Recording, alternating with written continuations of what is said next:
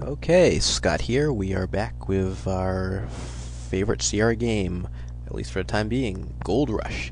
We are done, fortunately, with any attempt to move out west. There is no other mode of transportation, no giant slingshot, no hot air balloon, no teleportation, no anything else. We've exhausted it all, at least for this game's purposes. So we are here at the fort. Fortunately, let's take a look at what's going on in the fort. I know I left you hanging the first time with the stagecoach, and we have come here 3 times. I am actually continuing. I did fib a little. I am actually continuing from the Cape version, the one we just finished up, instead of the coach version, just because we have full points right now, and I don't think it really makes any difference at all. We're in the same place right now. Everything comes together regardless of where you came from, or at least how you came here. I guess we came from Brooklyn regardless. Anyway, let's go into the fort, and I think we'll spend this video just kind of exploring it. We'll be a little bit unstructured in this one, maybe. Just so... Okay, so we are kind of donning the uniform that we had, and I don't know, I guess it's supposed to be sort of just dirty clothes or something. I'm not sure exactly what it is, but we have the uniform you have the whole time when you're on the stagecoach.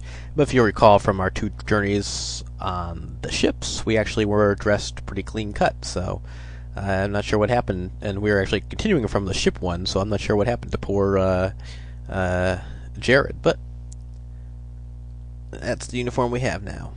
The lazy guard takes one look at you and says, "You look as green as grass, stranger. I imagine you just pulled into the fort. Let me give you a few pointers.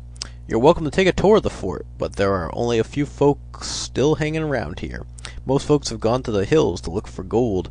They hurried off and left their belongings unattended, but you ain't gonna find nothing useful.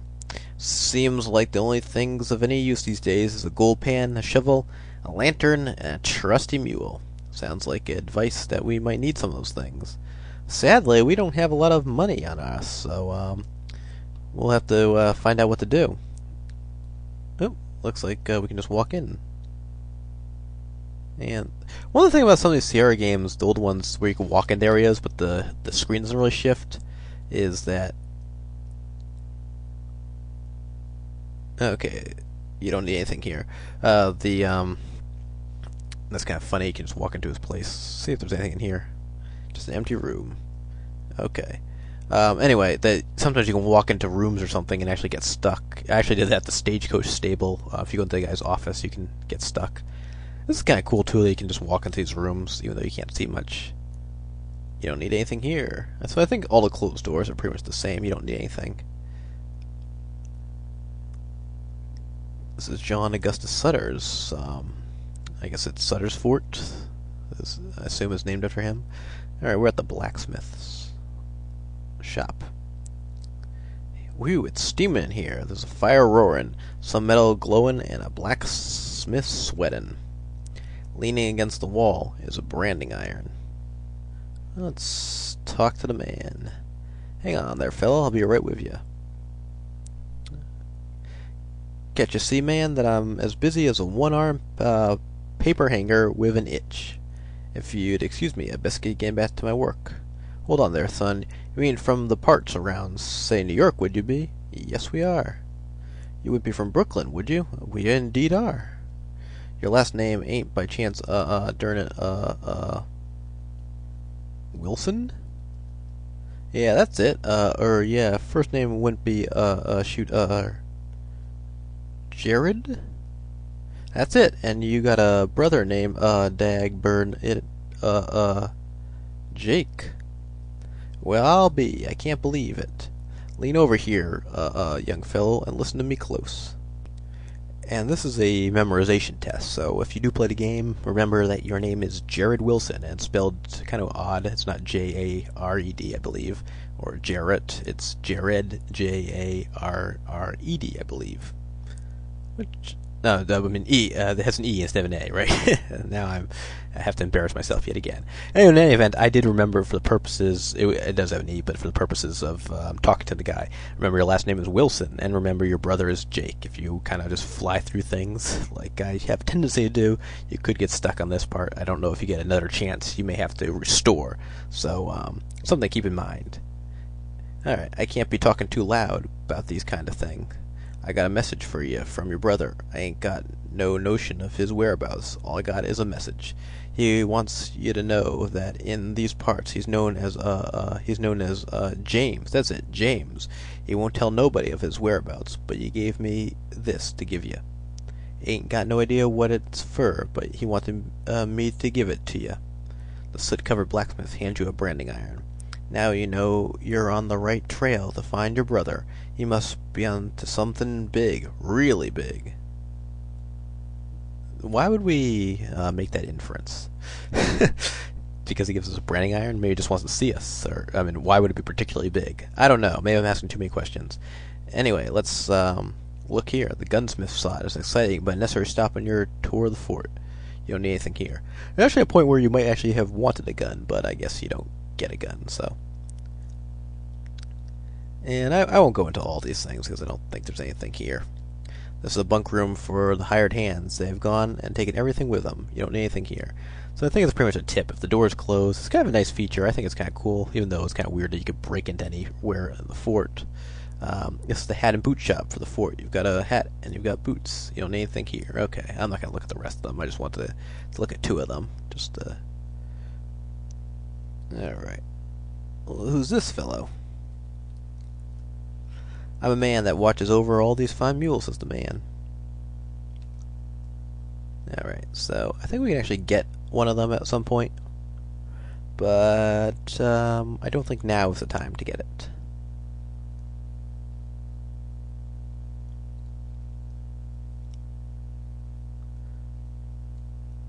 Okay. So, like I promised you, or at least told you, that we're just doing a walking tour of the inside of the fort. Not a huge fort, obviously, but like I said, I do kind of like the details that that there is. It's the most fermented place in the fort. It's the brewery. You don't need anything here. Yeah, okay. It seems like to be a common theme.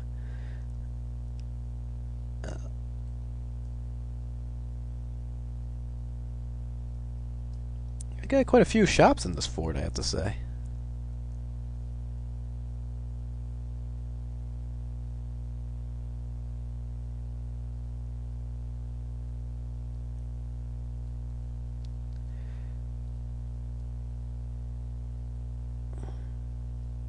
Alright, so that's just a supply room. I do think there's actually one closed door up here that may be of some importance just because it has the antler head on top.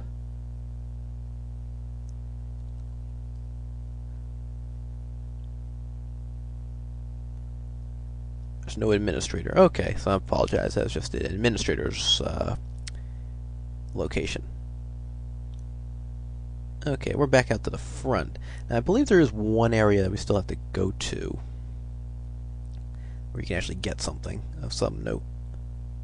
Yeah, so I'm not going to go through every door. We are coming up a little bit close to the time. Like I said, this whole video is pretty much just a tour of the fort. Not a tour de force, a tour de fort. Sorry. And there's a graveyard out there. We do have to go there eventually, but let's hold off for now. Now, there are some blocks and stuff here. Does that mean that we actually have something to do here, or this is the cabinet shop? Alright, we do not need any cabinets. That's one thing I'm sure. Let's see what's on that sign. Read sign. Oop. Trade-in store. Alright. Is this the trade-in store?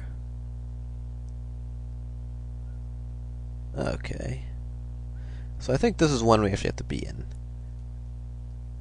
The clerk grins and says, I can tell by the way you talk. You're new to these parts. What can I do for you?